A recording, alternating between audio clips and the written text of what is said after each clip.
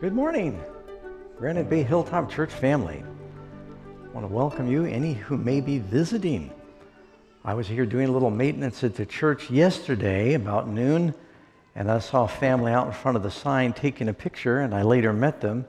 They were from Germany. They could not be with us today, but they drove from San Francisco to see the church building. I thought, wow, that's commitment. And so I was glad I could time it where I could be here with them and greet them as well. I want to welcome our friends who are watching online. We know, of course, that the Granite Bay Church has a lot of online members. For some reason, they have no local church they can attend, and they participate in worship each week, and we welcome you as well. Now, our study today, this message is probably is as important as it gets. You could say it's an issue of life and death. And we're talking about how to get your name in the book of life. Yes, the Bible talks about a particular book of life. In fact, the Bible talks about several books. A little amazing fact, the biggest library in the world is in Washington, D.C., and it's the Library of Congress. And according to Guinness Book of World Records, the U.S. Library of Congress has 838 miles of bookshelves. That means California is about 900 miles long. That means that you could, in theory, drive from Oregon to Mexico, which takes about 15 hours, and you would have bookshelves about 8 feet high on one side the entire way. And they are adding to that number all the time. They have 164 million items, and your tax dollars are paying to keep it all organized. You know, the Bible talks about a lot of books without number. The wisest man who ever lived, Solomon, he talked about a lot of books. In Ecclesiastes 12, verse 12, he said, "Of making many books there is no end." And students will be happy to know Solomon said, "Much study is a weariness to the flesh." And he was the wisest man who ever lived. He's not against study, but he said, even back then before the printing press, he said there's so many books. John, the end of the Gospel of John, you know what John said? John 21, verse 25, "And there are also many other things that Jesus did, which, if they were written one by one, I suppose that even the world itself could not contain the books that would be written." So what you have in the Gospels, John is saying, is really a summary of the life of Jesus, dealing with the high points. And books go back a long time. Probably the oldest book in the Bible is the book of Job. I mean, it was written back when people were living, 210 years. And even back then, Job said, Job 19:23, "Oh, that my words were written, that they were inscribed in a book." Books are mentioned about 186 times in the Bible. Now, the Hebrew word for book, just to give you a little background before we dive into this, is sephar. And it simply means writing, letter, register, scroll, or what we would call today a book. The Greek word, I bet you're going to recognize, is biblion, or biblos. And there was a Phoenician city that was called Byblos, and they carried a lot of the Egyptian papyrus, and so it's believed that's where they get the word book from, is because so many books came out of Byblos. They called it a biblos. And when you say the word Bible, you're not actually saying book, but originally this would mean a collection of books, which it is, 66 books. And so that's where we get the word Bible, from the word book. Now, that's just kind of background as we delve into the big issue. There is a book that is the most important book. You say, "Pastor Doug, isn't that the Bible?" Well, in many ways it is, in that this book tells us about another book. There are some people who never had a Bible, but they're going to be in heaven. But there will not be anybody in heaven whose name is not in the book of life. It is the most important book. We're going to put some scriptures on the screen, and I think it'll speak for itself. For example, Revelation 21, verse 27. "But there shall by no means enter it," speaking of heaven, anything that defiles or causes an abomination or a lie, but only those who are written in the Lamb's book of life. Who's going to heaven? Only those who are written in the Lamb's book of life. And then you look in Revelation 20, verse 15. And anyone who was not found written in the book of life was cast in the lake of fire. Now, friends, do you realize that we just kind of separated the whole world, and anyone who ever has lived, is living, or will live, into two very simple categories. Those that will be in heaven are in the book of life, and if they're not in the book of life, they're going to the lake of fire. So how important is it for you to know that your name is written in the book of life? Can you think of anything more important? But wait, there's more. Revelation 13, verse 8. All who dwell on the earth will worship him. Now, speaking of the last day prophecies, meaning worship the beast, who have not been written in the book of life of the Lamb slain from the foundation of the world. In the last days, we want the seal of God. That's one criteria of the saved. But anybody who worships the beast, their names are not in the book of life, meaning they are lost.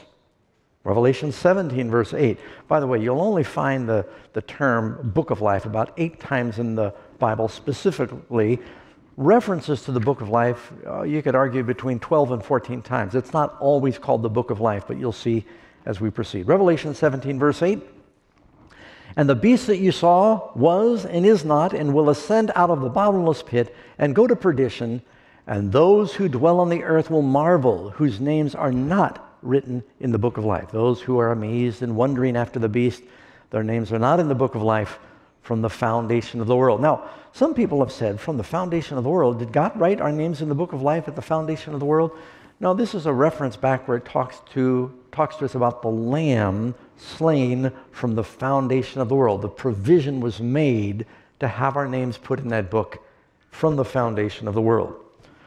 A couple of simple questions. So where is the book of life? You can read in Hebrews 12, verse 22, and it's verse 23. But you've come to Mount Zion and the city of the living God and the heavenly Jerusalem, to an innumerable company of angels, to the general assembly and the church of the firstborn who are registered in heaven. Where's the book? Where's that registry? But there's more. If you look in Luke 10, verse 20, Jesus said, "Rejoice because your names are written in heaven." So this is a book that is in heaven. You're not going to find it in the Library of Congress. Who controls the book of life? If you want your name in that book, it'd be good to know that. Revelation 5, verse 2, "Then I saw a strong angel proclaiming with a loud voice, who is worthy to open the scroll and to loose its seals?" And then verse 7, it says, "Then he, the Lamb, came and took the scroll out of the right hand of him who sat on the throne." So the only one who is worthy to open the book is the Lamb. In fact, maybe it'd be a good idea, if you have your Bibles, turn with me in your book of books. Turn with me to the book of Revelation, chapter 5. This whole chapter is really dedicated to a book. But it may not be specifically speaking of the book of life here, but it's a good idea to understand what's going on. So Revelation chapter 1, 2, 3, you've got the introduction. Jesus appears, 7 messages to the 7 churches. Revelation 4, John the Revelator is caught up to heaven. He sees this heavenly throne with the creatures and the servants of God around the throne. And the big dramatic opening is he sees a book. Turn with me to chapter 5, verse 1. "And I saw in the right hand of him who sat on the throne a scroll," book, "written inside and on the back sealed with 7 seals." Now, just some trivia for the Bible scholars here. They're not sure where to put that comma. The way that some translations, and you may have one this way, some translate it, "written inside and on the back, comma, sealed with 7 seals." Others translate it, written inside, comma, and on the back sealed with 7 seals. So the question is the scroll written on the front and the back like the 10 Commandments? It says on both sides. Or is it saying it's written on the inside, no one can read it, the outside is sealed with 7 seals? I'm inclined to go with that, but we can still be friends if we disagree.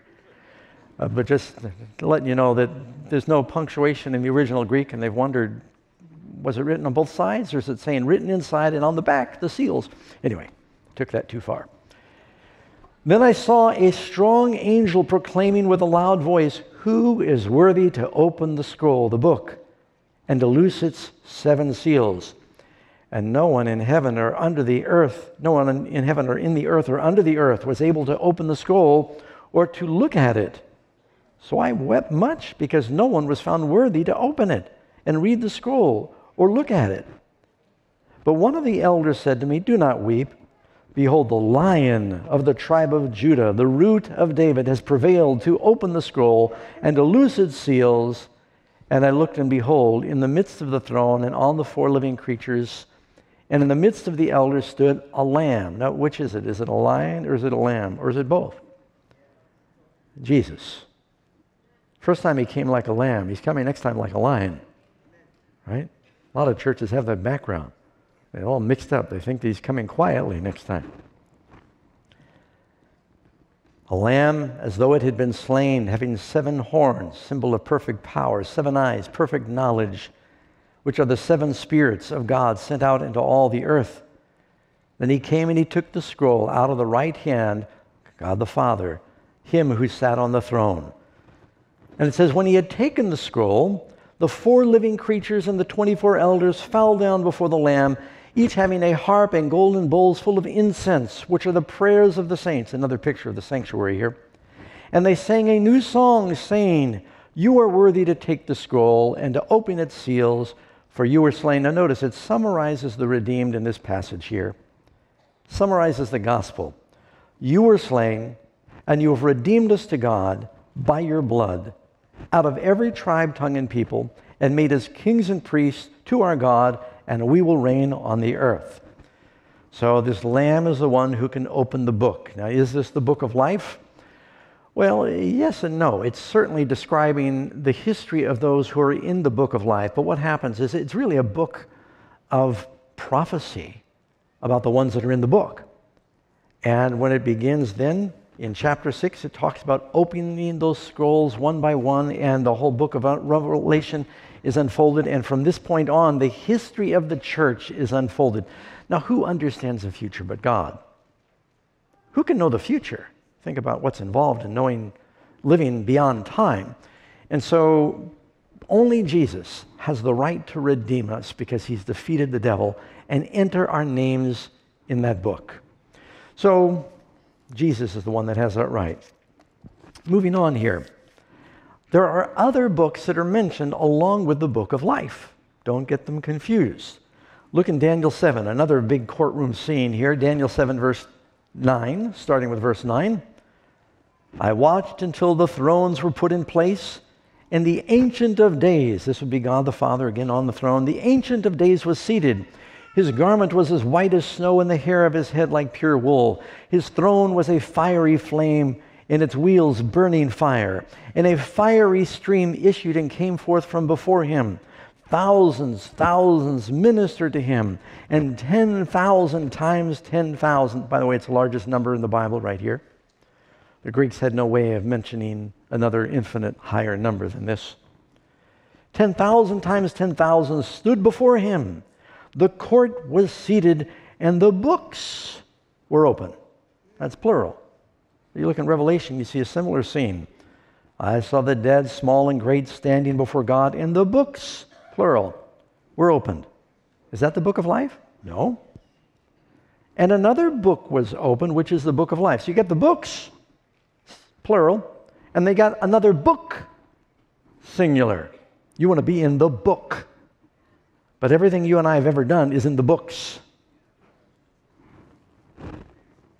And it says, and the dead were judged out of those things written in the book. So that we are judged, we heard, according to our works. We're saved by grace.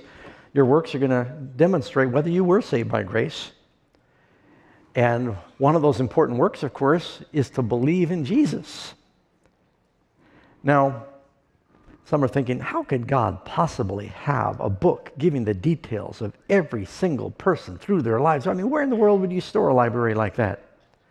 I already mentioned the Library of Congress, but we also have the National Archives that has more data technically than the Library of Congress. There is so much information in the National Archives that they had to convert a mine underground. They got trucks that drive into this lime mine in Missouri, I think it is, and they got miles and miles of corridors with the books in the National Archives. Google has data centers. They're building new ones all the time.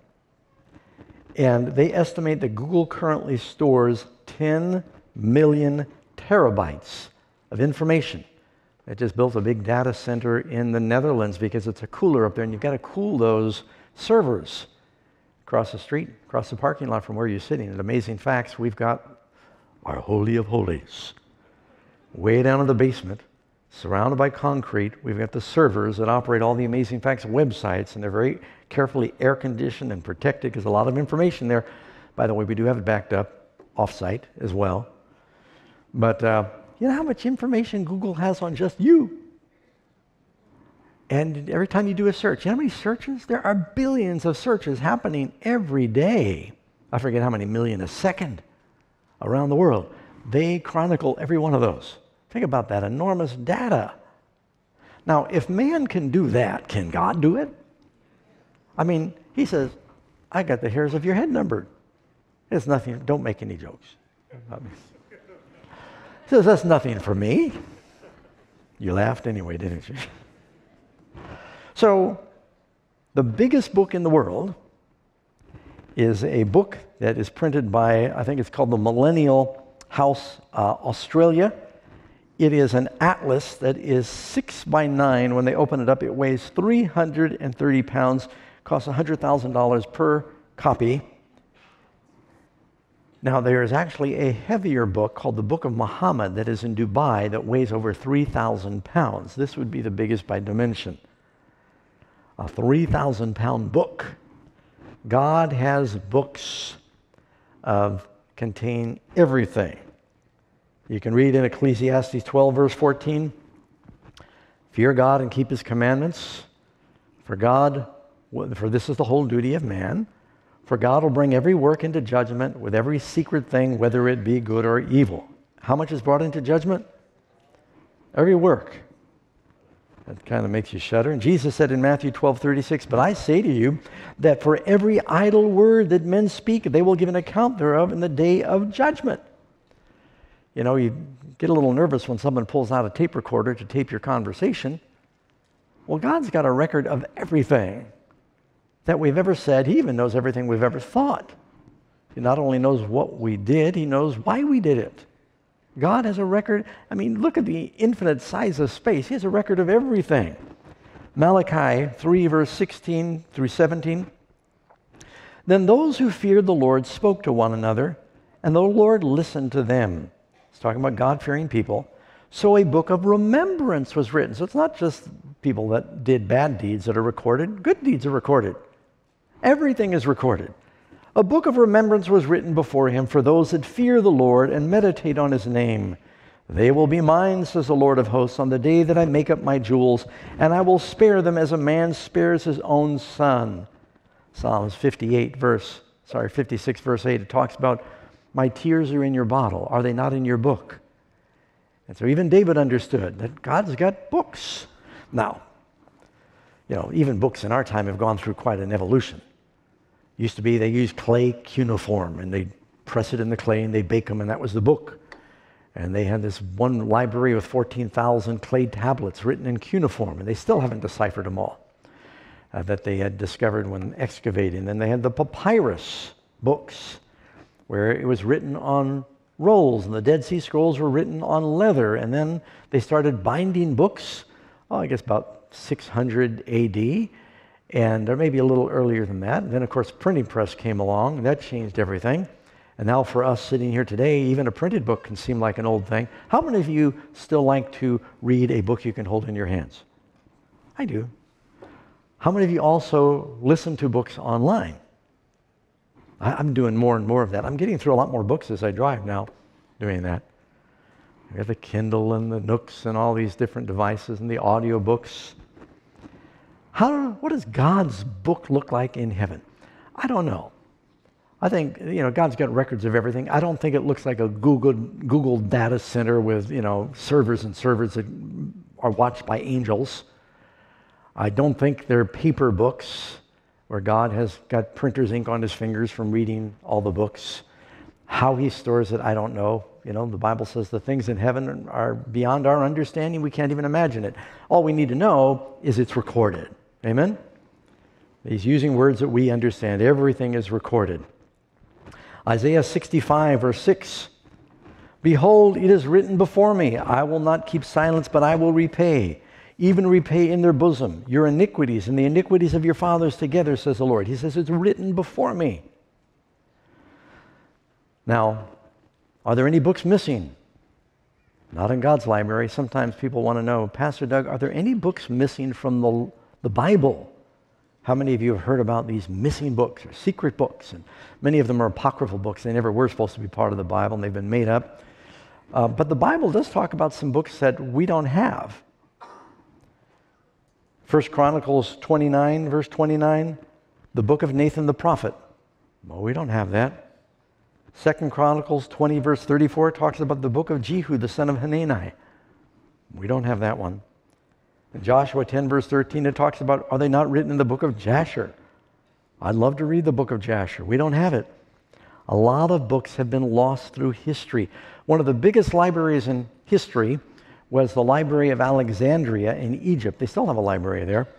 And Julius Caesar destroyed much, if not most of it, and a lot of history was lost. It's kind of sad. But God has not lost any books. God still has all of his books. So we're getting to the important point here where we want to know about how to get our name in the book of life. Why do we need our names in the book of life? Because there's those other books. And if we stand before God without our names in the book of life, and all we have is the book of deeds, and since all have sinned and come short of the glory of God, and the penalty for sin is what? Then what do we all deserve? So it's crucial that we find out about how to get our name in the book of life and what happens to the record of bad deeds of the wicked. In 2 Corinthians 5, verse 10, Paul makes it clear there is court evidence. For we must all appear before the judgment seat of Christ, that each one might receive the things done in the body according to what he has done, good or bad. It's not just in Revelation it says you're judged by your works. Paul says the same thing. But here's some good news. God has an eraser. It's made out of the blood of Christ. In Ezekiel 18, notice what he says. But if a wicked man, that would be all of us before we're forgiven, but if a wicked man turns from all his sins, that's called repentance, which he has committed, and he keeps all my statutes and does what is lawful and right, he will surely live. He will not die. Catch this. None of his transgressions which he has committed shall be remembered against him. That means all those things in the book that we've done wrong, none of them will be remembered against him. It says, because of his righteousness which he has done, he turns from wrongdoing to righteousness. He shall live. Jesus says in John 24, most assuredly I say to you, he that hears my word and believes in him who sent me has everlasting life, and he will not come into judgment. Now, wait a second. It says, but he's passed from death to life. Didn't we just read that all will stand before the judgment seat of God? Yeah, all means all. And every knee will bow. Good, bad, good angels, bad angels, every knee will bow to God. All will stand before God. But in that judgment, God is going to say, your bad works are all gone. I can't remember them. I seem to remember throwing them in the depths of the sea. And all I see here is the book of remembrance of your good works. I want that experience. I don't want to face things I've done, which I won't go into. The Bible says that if your sins are not covered, those things done in secret will be proclaimed from the housetops. I don't want that. You don't want it either. You'd have no time to worry about what is being proclaimed from my housetop because you'd be too preoccupied, worried about what's being proclaimed from your housetop. So that's good news. He casts our sins into the depths of the sea. So if you look with me in Daniel 12, verse 1, speaking of the last days, at that time Michael will stand up, the great prince who stands watch over the sons of your people, and there will be a time of trouble such as was never since there was a nation even to that time. And at that time, your people, God is telling Daniel, your people, the faithful, the children of Abraham who are children of Abraham by blood and by faith. If you are Christ, then you are Abraham's seed, will be delivered. Everyone found written in the book. What book is he talking about? The book of life here. So, here's the big question that we posed at the beginning of the message. How do we get our names written in the book of life? Let me just review, very important. The only ones going to heaven, we read the verses, are those who have their names in the book of life. Some will be saved before the age of accountability. There'll be some who were saved and maybe they couldn't even read. There'll be some who were saved and they maybe weren't even church members. Because God is He's going to judge people differently than you and I might. And there'll be people who are in the church that will not be saved because of membership. So how God saves, it says, they that have done good, the resurrection of life. They that have done evil, the resurrection of damnation. Everyone who's in heaven is there because of the blood of Jesus. Is this clear? It is the only name given among men whereby we must be saved. But I think we'll be surprised. But nobody's going to be there whose name is not in the book of life. If your name is not in the book of life, everybody in that second category goes to the lake of fire. They are lost. How do we get our names in the book of life? John 5:24. Most assuredly I say to you, he that hears my word and believes in him who sent me has everlasting life. Can you say amen? And shall not come into judgment, but he's passed from death to life, believing in Jesus. And I read this to you before. I wanted to read it again. John 3:16. For God so loved the world that he gave his only begotten Son, that whosoever believeth in him shall not perish, but have everlasting life. That's key to getting your name in the book of life. What does it mean to believe in him? That's a big question. It doesn't mean just to say, I believe that he exists. The devils believe that. It will not save them. It doesn't even mean to say, I believe he died for the sins of the world. A lot of lost people will say, Lord, we preached in your streets. They believe that too. He'll say, I don't know you. To believe in the Lord means to believe his word, to believe in what he taught, to follow him, to take up your cross and deny yourself and say, you are my Lord and my Savior. It's not just believing with your mouth and saying, Lord, Lord, but being willing to do his will. Amen? A surrender to the Lord. It doesn't mean you can do it in your own strength. Jesus said, without me, you can't do anything. But don't forget, Paul said, through Christ I can do how much? I can do all things. So we come to the Lord, as Ezekiel said, we turn from our wickedness, we repent of our sins, and he wipes out our wicked deeds and he puts our name in the book of life. There's a great quote in the book, Great Controversy, page 480. The book of life contains the names of all who have entered into the service of God. Jesus reiterates that in Luke chapter 10, when 70 disciples, these are not just apostles, these are just disciples like you. He sends them out 2 by 2, they're witnessing, they're sharing their faith, they're even casting out devils. They come back and they're so excited, they say, I had no idea we had this superpower, casting out devils. Jesus said, no, don't get excited about that, the miracles. He said, if you're going to rejoice, rejoice because your names are written in heaven. Who is he talking to? People that were in his service. Look again at Daniel chapter 12. I just read to you the first part. I want to read the second part. Daniel 12, I read verse 1.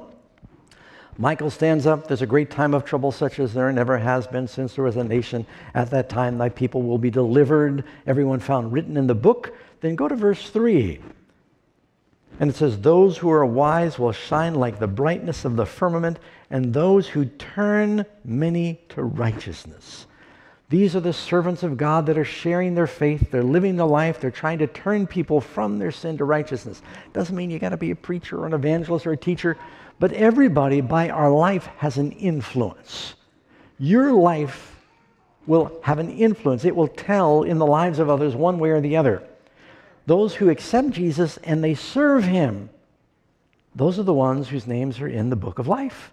He is their Lord. They are his servants. You know, I read somewhere that the most expensive book in the world, you know what it is? I used to think it was the Gutenberg Bible. At one time during World War II, America has somewhere in our museum a Gutenberg Bible, and they hid it in Fort Knox during World War II because they figured it was such a valuable, an original Gutenberg Bible, very few of them intact.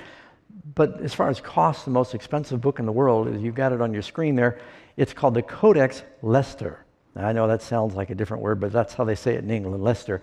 And it is actually a notebook of Leonardo da Vinci that was bought by Bill Gates, and he paid over $30 million for that book. But that's not really the most expensive book. Most expensive book is the Book of Life, because it costs the life of the Son of God to get your name in that book. You thought that'd be a good place to end the sermon, Pastor Doug, but I'm not done. Can you know your name is in the book now? You're not sure what to say. Will you believe what the Bible says? Jesus said, I just read it to you in Luke 10, Jesus said, rejoice in this, not that the spirits are subject to you, but rather because your names are written in the book of life. Let me give you another verse. You need at least 2 or 3 witnesses. 1 John 3, verse 14. For we know that we have passed from death to life because we love the brethren. Philippians 4, verse 3. And I urge you also, true companion, help these women who labored with me in the gospel, with Clement, and also with the rest of my fellow workers whose names are in the book of life. He says, not whose names they hope will be someday. He says, my fellow workers whose names are in the book of life. 1 John 5:13, that doesn't mean you can't be lost once you're saved. We'll get to that. 1 John 5:13, these things I've written to you that believe in the name of the Son of God, that you may know you have eternal life. Now, would you say that it's safe to say it's the same thing to say your name is in the book of life and that you have eternal life? Sure. John says that you might know. Now, this is so important for us to understand that, because if you have no idea or no confidence about being saved, then how can you rejoice in the gospel? You know, I've been to the airport several times, and I am always very careful to get a reservation in advance. And I've got my ticket. I print out my ticket. I'm really careful. I've learned by experience. I print out my ticket at home. I get it on my phone digitally, and when I check my bags, I get another one. Don't tell them, but I usually show up with 3. And then while we're waiting for the plane, I kick back. I get there early. I'm very different from Pastor Ross. And my wife. No, if you ask, Pastor Ross will tell you, he says, I like it where I'm the last one on the plane before they close the door. He just hates sitting around in the airport. He just says, I just want to walk through, walk on, get off. Yeah, let's take off. And Karen always tells me, while I'm at the gate, we're just getting ready to board, she says, I'll be right back. So we stay married because I give her her own boarding pass. And I say, I hope I see you there. But then there's people who are on standby. Anyone know what standby is? Yeah, sometimes it means you stand by and the plane takes off without you. And they got a list that pops up on the monitor there. It'll say that you got these people on standby, and you can see those people. You know who's on standby. Because while the people with confirmation, they're sitting back and they're snoozing, they're talking to their friends, they're catching up on email. Standby, they're going like this. They're looking about, oh man, there's too many people here, and they're counting ahead, see how big is a plane, and they have no peace because they don't know. We got a lot of people say they're Christians, and they're just going through life on standby. And they're not happy, and no one wants their religion because no one wants to be unhappy. If you don't have any peace or confidence, Jesus keeps his promise. He said, if you take up your cross and follow me, if you turn and repent of your sins, you can have everlasting life. You will not perish, but you will have everlasting life. You ought to be happy. The other thing is, not only will you be happier and you'll be a better witness, but another illustration. So this very wealthy man, he decides to give two of his friends a piece of property. He says, I'm deeding this property over to you, and I hope you go ahead and you're welcome to clear the woods and plant some farms and use the wood to mill lumber and build a house, and you can get some dairy cattle, and it says, it's your ranch. I'm giving it to you as a gift. One of them takes the deed. He's so happy. He drops it at the courthouse, and he goes off, and he starts to cut down the trees, and he starts to build a house, and he starts to plant a farm, and he gets some cattle and builds the fences. But the other fella thinks this is too good to be true, and he keeps going to the courthouse saying, is it in my name? Can he take it away? Hires lawyers, keeps checking. Who's going to get more work done? The one who's constantly wondering if the deed is his, or the one who believes it and then moves out and just starts getting busy? It's important for us to have some confidence about our relationship. Now, if you've not surrendered to the Lord, then you shouldn't have false confidence. But if you've surrendered your life to Jesus, he wants you to enjoy that. Now, there's a sobering thought. Can a name be taken out of the book of life once it's entered? How will we find our answer? What does the Bible say? Exodus chapter 32, after the children of Israel were saved from Egypt and they made the golden calf, God said, I'm going to wipe them out and I'm going to make a new nation of you, Moses. Doesn't sound like they're going to be his people anymore. God at least has that option, doesn't he? He's God. He says, and Moses intercedes for the people, and he says, yet now, Lord, this is Exodus 32:32, yet now, Lord, if you will forgive their sin, but if not, blot me out of your book which you have written. Now, do we know what book that is? Yeah, by the time of Adam, when the sacrificial was established at the foundation of the world, that's the lamb slain from the foundation of the world, that covered the nakedness of Adam and Eve. Their nakedness was covered with skins. That's how Abel knew to sacrifice a lamb. God had entered names in a book. And Moses knew about that book. He said, take my name, blot my name out of your book. You know what God said? Whoever has sinned against me, I will blot him out of my book. But Moses interceded, and their names were kept in the book. You can read in Psalm 69:28. David says, let them be blotted out of the book of the living and not written with the righteous. This is another example of the book of life in the Old Testament, but it doesn't use the word book of life. It calls it the book of the living. Pretty clear it's the book of life, right? Revelation chapter 3, verse 5. He who overcomes shall be clothed in white garments, and I will not blot his name from the book of life, but I will confess his name before my Father and before his angels. Now, the very idea, he says, he that overcomes, I will not blot his name out of the book of life. What does that mean? Why would he even say that if it wasn't possible to have the name blotted out?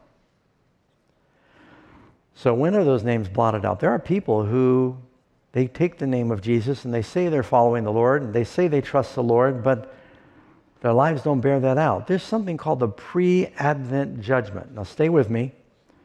When the Lord comes, is he distributing rewards when he comes? He's going to reward everyone according to his word. Does the Lord know when he comes who's saved, who's lost, who is caught up to meet him in the air, who does not get caught up to meet him, who's resurrected in the first resurrection, who is left behind? The Lord knows all that. So if there are people who have taken the name of Jesus, but they haven't really served Jesus, there obviously needs to be some investigation prior to his coming to determine if they were authentic. That's going on now. But yes, names can be taken out of the book, but you know, that doesn't bother me. I'm actually excited that names can be blotted out. You know what that means? If names can be blotted out of the book of life, that means sins can be blotted out of the book of death. And I am so encouraged by the news that sins can be blotted out of the book of death. That God has an eraser. I just want to make sure it gets erased from the right book. Amen? I want my sins erased. don't you? And now as World War II was coming to an end, they've got a list that is in the Holocaust Museum in Israel, and it's a typewritten list with 1,100 names on it. And it was created by a man named Oskar Schindler. And he had workers that served him. They were building commodities during the war. And he tried to get as many people as he could into his service because he knew what was happening to the other Jews. And he did everything he could, quite honestly, by hook or crook, to get people on his list. Because he knew everyone on his list would be moving with him to a new factory in Poland that was out of danger, and those who were not on the list were going to Auschwitz. Karen and I stopped at Auschwitz last year. Was it last year? We were in Poland. I think it was last year. And it's a pretty bad ending. You know, the whole world, if they don't know Jesus, they're lost. The Bible says if their names are not in the book of life, they're going to the lake of fire. Not only does the Lord want us to have our names in that book, that we come to him and say, Lord, we want to be your servants. We are willing to serve you, because the alternative, you don't want to serve the devil. You're going to serve somebody. Did you know that? If you think I just don't want to serve anybody, you're making your decision who you serve. And he is a bad taskmaster. Yes, you need to take up your cross. There are trials, there are challenges in the Christian life. It's a whole lot worse to serve the devil. So in closing, I'd like to encourage you to say, Lord, I want to surrender my life to Jesus today. I am willing to repent of my sins and turn from my evil ways, to have your blood wash away my sins and enter my name in the book of life. Don't you want that experience? There's going to be a judgment day. It's like in Matthew 18, there was a day when a king took accounts and all the servants were brought before him. It's like when Ahasuerus couldn't sleep and the records were read and rewards were given. There's going to be a judgment day, and there's only two options. Your name is in the book of life, or then you'll be judged otherwise by the deeds. And that's not a good ending. So before we sing our closing song, I'd just like to ask, how many today would like to say, Lord, I want my name written in that book. I'd like to accept Jesus. Some of you maybe have never done it before, and you can do it today. If you're going to rejoice, rejoice that your names are written in heaven. So if you have invited Jesus to be the Lord of your life, if you said, I want to serve him, turn from my sins, he says he will delete your sins through his blood and write your name in the book of life. Amen. How many of you? Is that good news? Amen. How many of you want to share that good news with others? Amen. Loving Lord, we thank you for the wonderful promise that if we come to you and if we turn to you, that you will no longer remember our sins, but you will cast them into the depths of the sea, and we will not enter into judgment for those things, but marvelous grace. And then that grace also gives us the power to live a new kind of life through your Spirit, to be justified, to be sanctified, to be with you in the kingdom. Lord, we pray right now you'll write our names in your book, and that we can be ready for your soon coming, be among those who are delivered, everyone found written in the book. We thank you. Pray this in Christ's name. Amen. You say amen, friends? Amen. Gospel's good news. God bless you. For those who are visiting, we receive our offerings at the end at the door. You'll see ushers there. You have a wonderful Sabbath. Thank you for watching, friends. Does the Bible tell us what's coming next? Join us for Panorama of Prophecy, an amazing Bible adventure for an epic time in history. Watch 6:30 a.m. on Sunday, Channel 9 Gem, or watch via YouTube at Amazing Facts Oceania.